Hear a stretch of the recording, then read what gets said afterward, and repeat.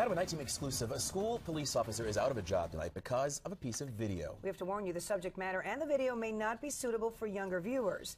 Investigative reporter Carmel Cafaro is on the case.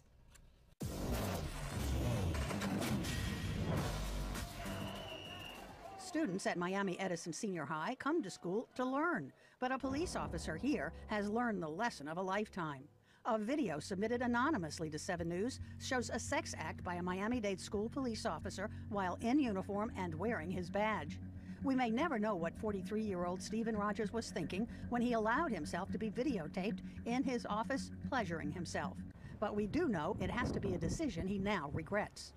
Hi, Officer Rogers. Yes. I'm Carmel Cafaro, Channel 7. I'm fine, thanks. Good. Could we get you alone for a minute? I need to talk to you about something personal.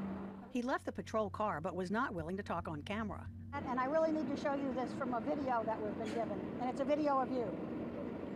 Can I show you? You won't look at it. Rogers told me to contact his department. We've been given a video of you apparently pleasuring yourself in your office here at the school. This is what the video shows, and I need to ask you about that. Officer Rogers did say he was not allowed to speak on camera while in uniform.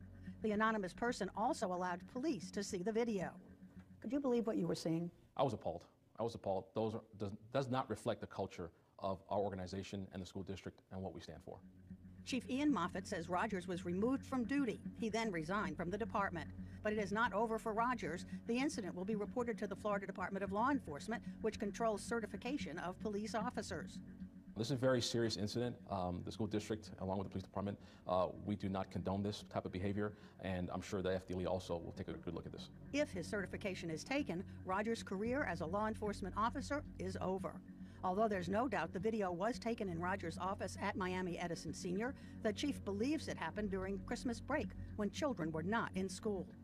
At one point in the video, a woman's hand is visible. She has not been identified, although authorities think she was an adult, and that part of the investigation is still open. Carmel Cafaro, 7 News.